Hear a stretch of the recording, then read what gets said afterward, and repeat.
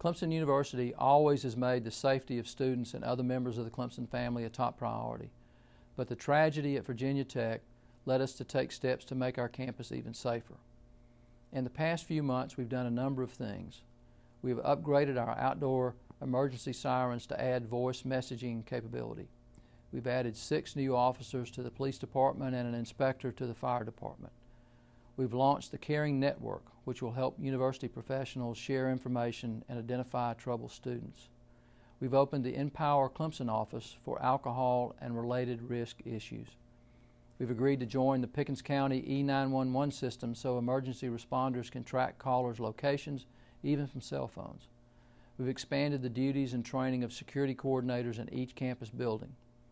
We've hired outside consultants to help us evaluate our policies and procedures, as well as the door locking, card access systems, emergency phone systems, and closed-circuit TV systems. And lastly, we've invested in an emergency alert system that will allow police and fire dispatchers to send a text message to your cell phone, your campus email address, and computer. And we've created a safety information website, which you see here. You can go here for the latest information on safety and security at Clemson. My message to you as students is simple. Please go to the CU Safety website and sign up to receive these emergency messages on your cell phone. If you don't sign up, we can't reach you in an emergency. With your help and these steps, we can make Clemson an even safer place.